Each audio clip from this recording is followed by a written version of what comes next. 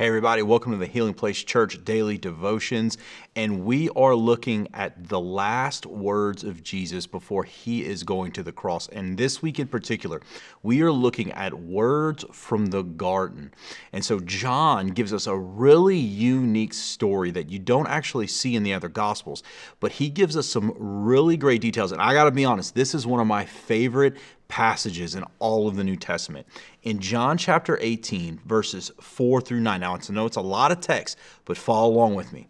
It says this: Jesus fully realized, I love that, underline that. Jesus fully realized all that was going to happen to him. So he stepped forward to meet them. Who are you looking for? He asked. Jesus the Nazarene, they replied. I am he, Jesus said. Judas, who betrayed him, was standing with them. And as Jesus said this, I am he, they all drew back and fell to the ground. Once more he asked them, who are you looking for? And again they replied, Jesus the Nazarene. I told you that I am he, Jesus said. And since I am the one you want, let these others go. He did this to fulfill his own statement. I did not lose a single one of those you have given me. So when you read the narratives about the trial of Jesus, about the crucifixion of Jesus, about the arrest of Jesus, one of the things that the gospel writers wants us to realize is Jesus is not a victim, but a victor. He is fully aware of what is going on. I want you to take a look at some of the things that are happening here. Jesus was not caught off guard. In fact, if you study this and you realize what's going on here, is Jesus had dismissed Judas at the Last Supper and then took his disciples to a specific garden, a garden that he knew Judas would find him later. And Jesus has just gone through the prayer. He's prayed, Father, I'm going to surrender to you. Not my will be done, but yours. And it says this, John says he knew exactly what was going to happen. So he stepped forward to meet them. You see, Jesus wasn't running away. He wasn't trying to escape.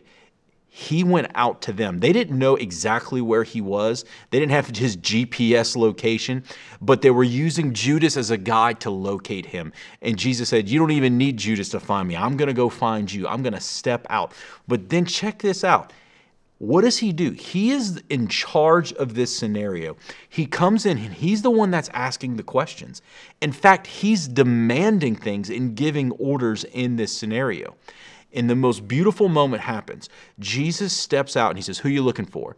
And they say, Jesus the Nazarene. And I think this is interesting because if you study this historically, when someone says Jesus, they say the Nazarene, that was actually a slight insult. Oh, it's the Nazarene. They weren't held in the highest regards.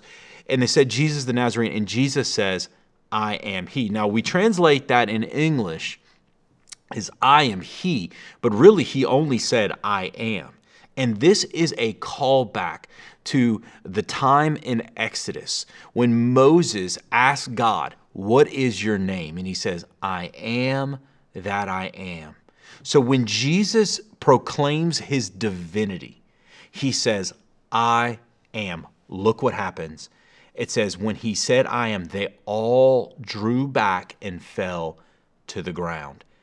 At the very mention of his divine power, they could not even stand. These are trained guards. These are armed guards. This is a huge mob. Some scholars say up to 500 men would have been here because they were looking for a fugitive, right? They were looking for someone in the middle of the night. So they would have needed a large rescue party.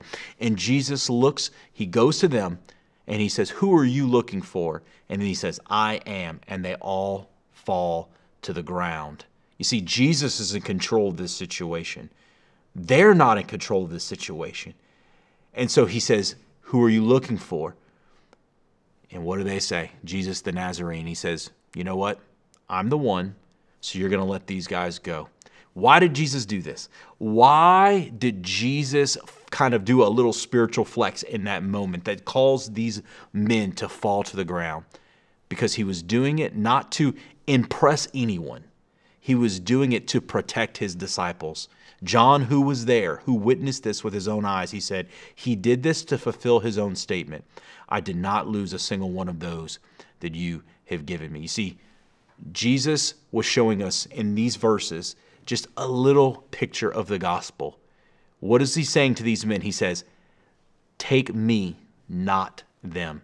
Take me, not them. And that is the picture of the gospel, is Jesus, who is innocent, says, take me, not them. Them being us who are guilty. He's the one that is surrendered into the hands of sinful men. He is the one that is going to go to the cross and pay the price for our sins. So as we approach Easter, there's no real application to this other than I want you to think about this.